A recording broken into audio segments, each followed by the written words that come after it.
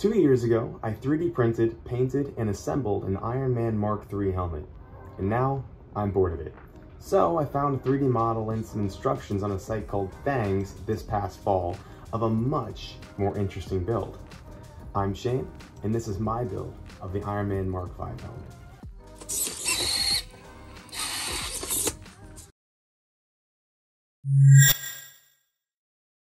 This version of the helmet was worn in Iron Man 2 as a part of the Formula 1 scene where Tony deploys a suit of his that was folded up inside of a suitcase. I wonder if I could get that through TSA. I have pre-check, so it should be fine. In order to make the helmet more compact, the base plate is broken up into 9 motorized pieces, all of which open sequentially. Because of the complexity and sheer awesomeness of this helmet, it's been a hit on the replica market and a realistic prop sales all over the internet. I would never buy one for myself because 1, they are crazy expensive, and the cheap ones would probably show up looking like this. By the way, no shame at all to this kid, he's doing a great job. And 2, buying one would take all the fun out of the many tedious hours of working with tiny screws, backtracking to deal with the consequences of my actions, and the crippling anxiety of how much money would be down the toilet for not finishing this. As I've mentioned, these are not my designs. I got this great set of instructions and models from a user called Box and Loop. There's already a video out that shows the whole build process, but I figured I would make my own to show not only fixes to the problems I found, but also how I took the project up a notch with the finishing process using my own tricks. For this build, a full list of materials can be found in the PDF guides that are linked in the description, but in my case, I printed most of the parts on my Ender 3 Max and used a little over a roll of filament, which would have been less if I didn't have to reprint a bunch of parts due to not being able to read the word mirrored, as well as having prints as high as Snoop Dogg on 420 with bases as weak as this country's financial state. I also used the cheapest wing servos I could find on banggood.com because the good ones take forever to arrive and are not cheap. I got a bunch of 9-gram servos, which are the most common and the cheapest type. In case you actually care, it's called a 9-gram not only because it's a rough estimate of the servo's weight without the leads on, but the name really means it has a standard size for the hole it will fit into. The actual weight is going to be different than advertised, like your mom. One of my shop philosophies is if there's any chance I'm going to need this again, I will buy the bulk pack, which led me to buying full kits of JST and DuPont connectors, some packs of slide and proximity switches, as well as a few sets of metric hardware, because I needed an unreasonable amount of 3 to 4 millimeter bolts. And just a note, you don't really need the 2 millimeter bolts since they're just used to test fit the dome. This goes along with my other philosophy of if it's not something that will kill me and or maim me when it breaks, buy it dirt cheap. Thanks, China. In the beginning, I set a tight budget, but over the course of the build, I stopped keeping track entirely and bought whatever I needed just to get it done. When you hit that sunk cost line, sometimes you just gotta lean into it. After the many hours of printing, I took all of my parts to the dirty side of the shop and mixed up Bondo to spread on all the surfaces that would be visible. I prefer to apply Bondo before the filler primer because it not only does a better job covering initial layer lines, but it also sands so much cleaner than primer. I sand the primer as little as possible because it really likes to clog up sandpaper whether it's wet or dry. This is never my favorite part because Bondo tends to set fast, leaving very little time to work it into details. And plus, it makes my entire shop smell like my great aunt's house for some reason. Once the Bondo dries, get ready for enough time spent sanding to give you early onset arthritis. I used a combination of an orbital sander, a detail sander, a Dremel, and a regular sandpaper from 60 to 400 grit or so. Seriously, by the time I got it looking good, my everything hurt. Once I officially could pass for a coal miner, I moved on to test assembly of the back dome. Everything seemed to fit fine, so next up was paint. I set up my collapsible paint booth with ventilation, then started on spray painting all of my pieces. I started with filler primer on all of the pieces, and this caused me some unexpected problems. When the coats started cracking on some of the pieces, This could have been because a layer was too thick, which meant that due to paint constricting when it dries, it had so much tension across the curved surface that it cracked apart. After a few rounds of wet sanding and a couple of recoats, the parts were ready for the real paint. I assumed the painting would be the easiest part of the build, but I couldn't have been any more wrong. The next problem I found was due to my own stupidity, actually. I went to use the spray paint I thought I used on my first helmet, but as it turns out, I used the color way too bright. After I went and bought the paint in the correct color, which was Rust-Oleum Burgundy Enamel, I could finally get the red parts done. For the reflective steel parts, I used the Rust-Oleum Metallic Silver spray paint, and I was honestly impressed at the final surface it left. As a side note, when using this paint, you shouldn't use a clear coat. A clear coat will dull the shine from the silver paint. The issues in this step happened because a part that's being made glossy and shiny should be free of any lint and contaminants to keep the imperfections from killing the illusion. I wiped down all of my parts with mineral spirits and a microfiber cloth, but after spraying the paint, the fan from the fume exhaust suddenly decided to pull in a sandstorm and coated my parts in dust. It took 2 or 3 more tries for most pieces to fix them fully. In between coats of paint, I got to work in the electronics to hopefully relieve some of that frustration. This strategy failed miserably.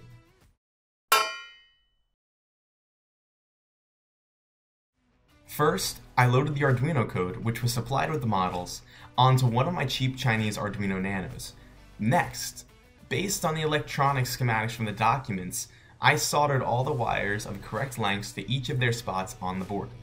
I could have used DuPont pins that came with the board, but I decided to just solder the wires to the through holes to save some vertical space. I used mostly 22 gauge, but anything from 26 gauge to 18 gauge should be fine. After a serious learning curve in terminating wires with JST and DuPont connectors, and many tiny cuts on my fingies later, I had all the wires terminated. As a note, when soldering JST male connectors, pre-solder the wire and minimize the amount of heat to the connector because the plastic can melt very easily. For the male USBs that plug into the battery pack, I just used the plugs for some really old and out-of-date chargers I had lying around the shop, but I'm sure you can just snip your friends while they're not looking if you really need one. Just kidding, don't do that. Never forget to test all of the raw hardware before wasting time assembling it all. Cheap foreign hardware tends to be finicky at best and straight up broken at worst, and I happen to have been a victim of this many times. Once I had all the electronics wired on the test bench, the final step is always to check the continuity with a multimeter, then test it with power. Unsurprisingly, I ran into an issue. For some reason, the relay board wasn't distributing any signals. So I was having a problem with my driver board, and I realized this is a good learning opportunity. So I'm going to teach you a little bit how this works and the reason why when I turned it on, none of the servos were moving whatsoever. Now, I got this board. This isn't the Adafruit like the main brand is. This is, I think, High Let Go, got it off Amazon. A little about the board is that it has the ground. The ground is connected through a bus through everything. Don't worry about OE. SCL is serial clock. This is communication by I2C or I2C. It's just 2 wires that send data serially, which means one after the other or 1 bit after the other, in sequences. I believe it's 8 bits, with the last bit being whether to read or write. And then you have that's just a clock for it. Then you have the data bit or the data line, which that just sends in the data telling which servo to turn on or which pins to turn on. Then you have VCC. VCC is the voltage supply or voltage intake for the chip. So it has to be for the chip between 3.3 and 5 volts. Nothing was turning on when I was working with it, so I checked that. Turns out it was fine. The chip was getting 3.7 volts of power, which is perfect. The V plus line, I plugged in an extension cord to the breadboard and found out it was only putting out around 0.5 volts, which is a huge problem. So I checked these terminals up here. They're still putting out, this goes to the main power supply, and it still put out 5 volts. So thought, what's wrong with that? Then I was looking around, and V plus is also available in 3 other spots right here. This is a V plus line in the servos, and then these 2 these two ports or pins right over here. So what I did was, after a lot of trial and error, took out this wire and used some clips and attached it to here from the main power supply, and everything worked just fine. So careful where you're buying your boards, and always check. The cheaper they are, always try to check them when something goes wrong. Check the hardware is what I mean, because this terminal, obviously something's broken in there to where it's not directly connected, or there's some sort of a high resistance in it. I'm not entirely sure, but yes, just try to cut that. So I'm going to go ahead and solder that up, and after taking it off, of course, and hopefully everything works.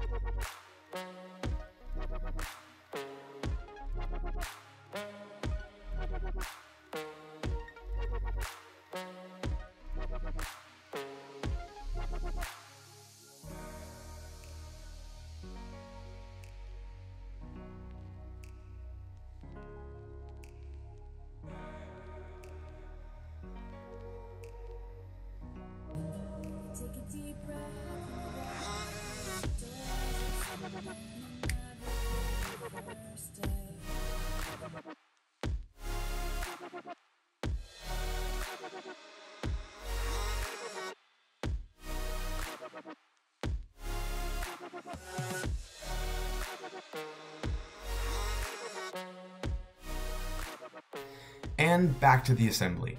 I secured all the dome parts with superglue.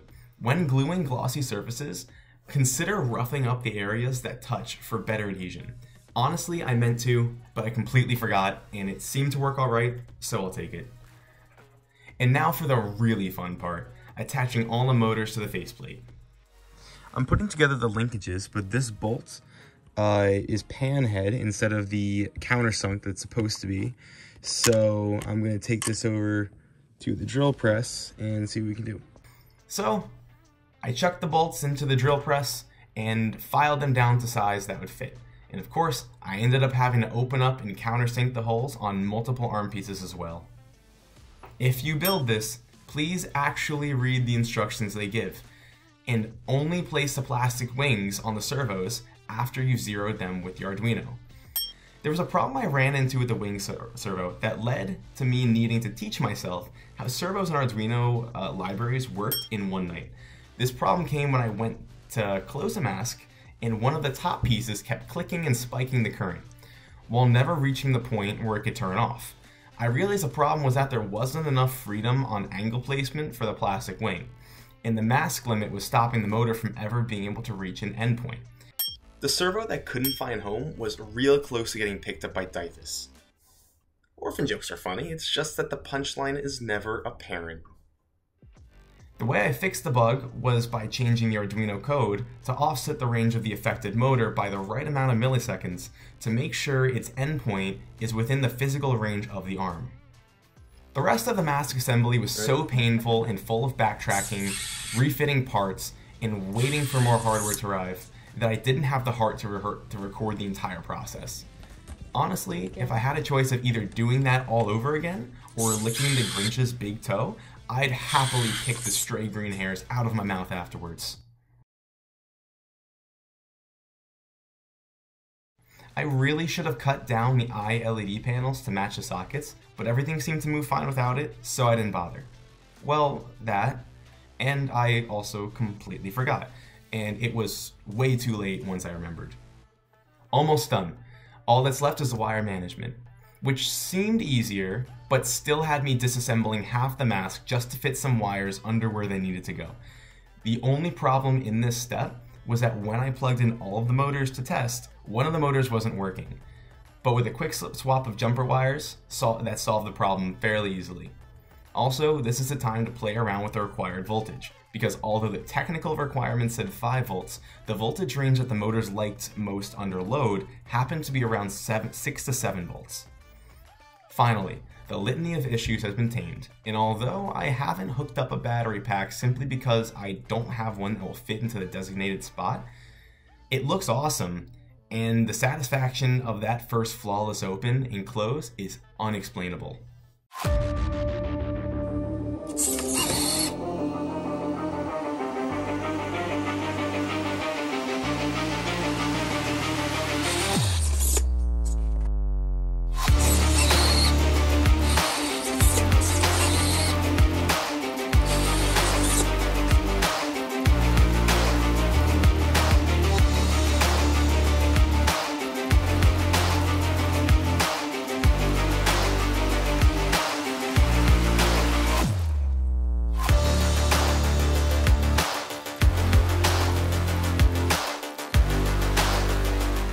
Regardless of how much I complain about the stupid roadblocks that came up, this helmet coming to life would have brought a tear to my eye if it didn't kill me in the inside first. Hopefully anyone who's planning on making this can learn from and avoid the mistakes that I made. Although this is technically wearable, I will not be attempting that. One, because the pins in the driver board stick straight out, not at a 90-degree bend, so I may damage some jumpers. And two, because I'm really not trying to get my hair caught in motors today. Also, if you think I know where I'm gonna put it, I'd say you have way too much faith in me. It's been on a shelf in my shop for the past 6 months and counting. Let me know in the comments what room you believe it belongs in. I'm thinking the bathroom would be perfect. I feel at midnight when you don't turn the light on, those glowing eyes will certainly help your process along. Thanks for watching. Remember to let me know if you liked it. I'll see you next time. One, because the pin, this is so slow.